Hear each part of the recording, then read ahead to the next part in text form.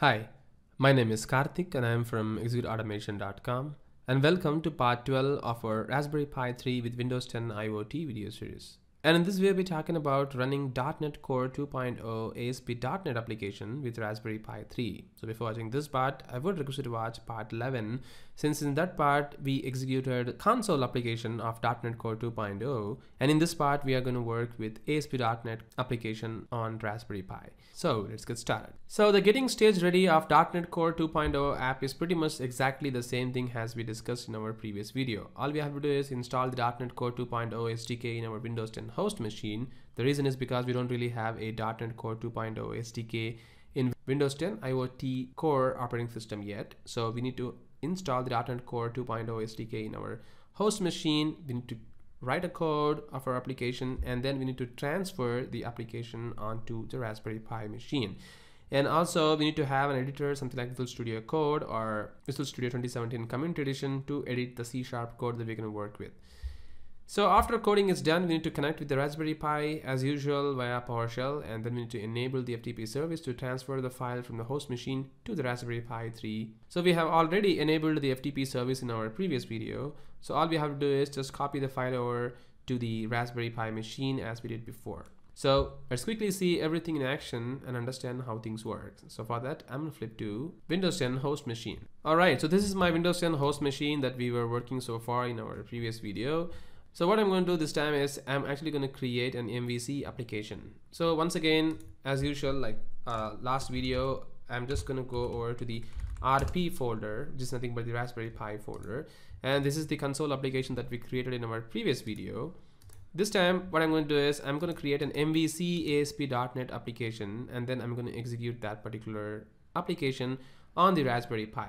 And again, as we know before, to run an ASP.NET application, we actually need to have an Internet Information Server or an IIS running in the machine. But since the .NET Core was introduced, the IIS is actually available within the application itself. You don't really have to have an IIS server that you have currently in your Windows 10 machine, something like this. So this is the Internet Information Server which is running in my Windows 10 machine, and you can see there is a default site and all those things, right? So actually, this service is not running in the Windows 10 IoT Core by default. So if you want to run an .NET Core application on Windows 10 IoT, so you need to run the service of IIS server. But instead of running an IIS server on Windows 10 IoT machine, you can just create a .NET Core application, so that the .NET Core application will actually have the Internet Information Server out of the box, and it can run the application. And the reason is this: on Linux machine or a Mac machine, we don't really have an Internet Information Server at all, and it won't run at all. And that's why the .NET Core power is. So the .NET Core is a cross-platform framework which runs on any operating systems. So if you create a MVC application which can run targeting the Ubuntu or Mac, it will work. And that's the reason the .NET Core was actually invented, right? So let's quickly create an MVC application in this particular folder. So I'm just going to go over here, and here this time I'm actually going to choose the different template. I'm going to choose Mvc Template. So you can see that we have a MVC option here, right? And it has C# and F# language. So I'm going to choose MVC, and this is going to be EA MVC app. So I'm going to hit enter. So you can see that it is going to create a MVC application over here, and you can open this and you can see it is automatically creating things for us. And did you notice this particular folder, www.root, and this is actually our Internet Information Server thing, right? So it is automatically creating the structure so that it can execute the application deploying in this particular folder and run it. And that's the power of the .NET Core itself. I think the application is kind of created right now, and now if you try to run this particular application maybe in the Visual Studio Code, you can see that the application will execute without any problem. So let me go to the program.cs, and let me try to maybe save it. .NET Core. All right. And then if I try to run this particular application, you can see that It is going to open the application right now. Let me see the output, what's really happening. It's building the application right now. All right, so many threads are being spawned, and notice the URL. It is localhost:5000, and here we go. Here is our MVC application running in my Windows 10 machine right now. Right, you can go to the home, you can go to about, you can go to the contact, and everything will work fine. But please notice this particular thing, localhost. Do you really think that localhost, if you try to connect from the Raspberry Pi, is going to work? Because we are accessing the Raspberry Pi using this particular URL.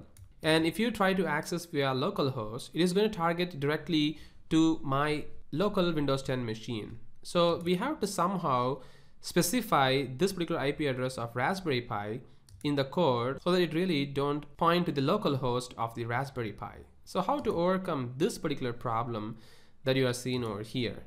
So the program by default is actually locating the local host. We need to somehow change this.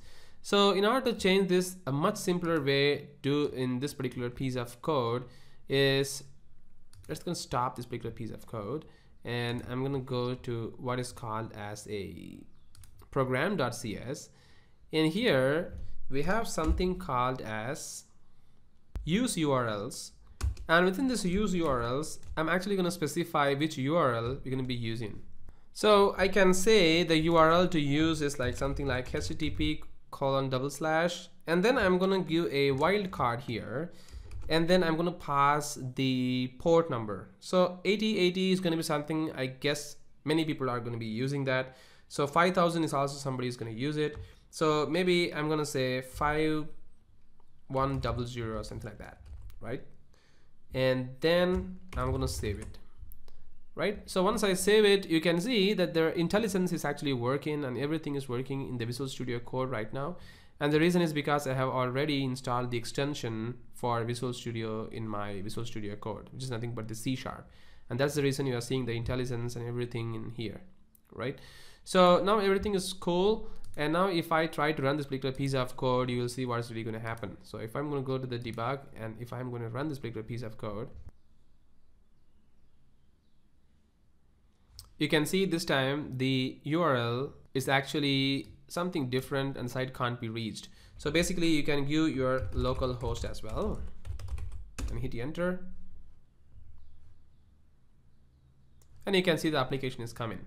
So this is the idea. Basically, instead of the local host, we are going to give our Raspberry Pi IP address here to access the URL, right? So I'm going to close this. I think everything is pretty cool, but there will be one problem very quickly. I will show you what is that. So if I try to publish this particular piece of code towards targeting the Raspberry Pi, you will have some kind of error. So in order to run this particular publishing, it's very, very simple. As we did in our previous video, we're going to do this .NET publish -r and then win and hit enter. You will quickly run into an error right now. There we go. It says this, failed to load the DLL from, I don't know what is that, and then there is a H result of a memory value. And if you try to Google this particular error, there will be a lot of suggestions coming from different kinds of people, but there is no real concrete reasons of what is this problem is all about. But the solution for this particular problem is very, very simple. Maybe I have made a few cheat to resolve this particular issue. All I did is this, I went to the Explorer, and then I went to the CS proj of my project, and here there's something called MVC Razor compilation option on publish. So this compile option, I'm gonna set it to false. I'm gonna save it, and now if I try to publish this particular project, it actually works fine without any problem. And I don't really know whether this is the right way of doing it, but it actually works. You can see that it actually publishes the application right now, and also it works like expected. So if I go to the bin folder and if I go to the bin you can see all the files are actually sitting, right? So this is what is expected. So I'm just gonna open in Explorer, and let me change the name of this maybe. So I'm going to change this to MVC app so that I can copy this to my FTP of Raspberry Pi. I'm going to paste it over here. So So this is going to copy our application that we just wrote, right? So much simpler it is. So basically we have did so many things here. We've written an MVC application, and we also tried to execute that. We also tried to modify the URL, and then we modified the MVC eraser option to false during publishing so that there was no error. And now publishing is done, and we are right now copying our code into Raspberry Pi, and we're going to see how things are working. That's it. Much simpler it is. So once the copying is done, we'll quickly try to access the application and see how things work. Alright, the file has been copied into this particular folder, MVC app, and we have this particular application, EA Mvc app.exe. And you can see all the dependencies which is required for running the application is available over here. So now let's quickly see how things work. So I'm just going to hop over to our PowerShell of Raspberry Pi, and this is the same console we used for executing the console application in our previous video. So I'm just going to come out, and I'm just going to go over to, let's see, cd mvc app and publish, and then I'm going to search for ea app.exe, and then I'm going to hit enter. So let's quickly see what's really going to happen. So this should basically start the Internet Information Server. There we go. It says the application started, and it is listening on this particular port, right? It is pretty much exactly the same thing that we were doing in our previous video. So instead of the local host, I'm going to copy the Raspberry Pi IP address here, and then I'm going to change the port number to 5100, and then I'm going to hit enter. So this should basically connect to the Raspberry Pi this time. Oops, it seems like for some reason I couldn't be able to connect or use this particular piece of port in my Windows 10 host machine. So what I'm going to do is I'm going to quickly change the code a little bit, maybe to change the code in such a way that I can use the port 8000 instead of 5100. So I'm going to save it, and then I'm going to republish this particular code, and let me copy this code this time instead of the one which we were using before. So I'm just going to reveal the files in the Explorer, and I'm going to copy the one which I'm looking for. So I guess I don't really have to copy everything, so I'm just going to copy the one which is actually required. So let me select the one which I'm actually looking for. So these are the file which actually is required for running the application itself. So I'm going to copy that, and this is the application setting. And let me also copy the web.config, and I think www is not required though, but still I'm going to copy that, and I'm going to paste it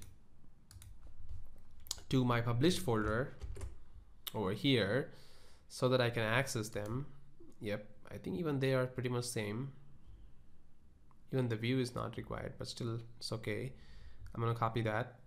There we go. And then I already stopped running it, so I'm just going to rerun this again. So ea mvc.exe. So this time it should listen to port 8000 instead of 5100. There we go. The code is pretty much exactly the one which I'm looking for, and it is going to be 88000, and then hit enter.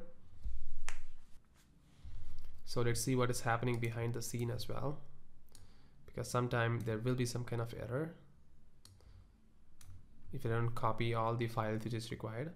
Initially, for the first time, it always takes time for the ASP.NET application to boot up. There we go, now it works. So basically the 5100 port was actually blocked in my host Windows 10 machine. So that's the reason we couldn't able to access that, but port number 8000 actually works. There we go. So that's exactly what we're looking for, right? So now we can run a MVC application on our Raspberry Pi of Windows 10 IoT Core, and we can access that in our Windows 10 machine. So this is really, really cool. So now we can develop a ASP.NET Core application. We can deploy that in a Raspberry Pi, and then we can access that in our any machine within our home server, or even for a very small deployment or development, we can use this Raspberry Pi to the next level of working with it. So once again, thank you very much for watching this video, and have a great day.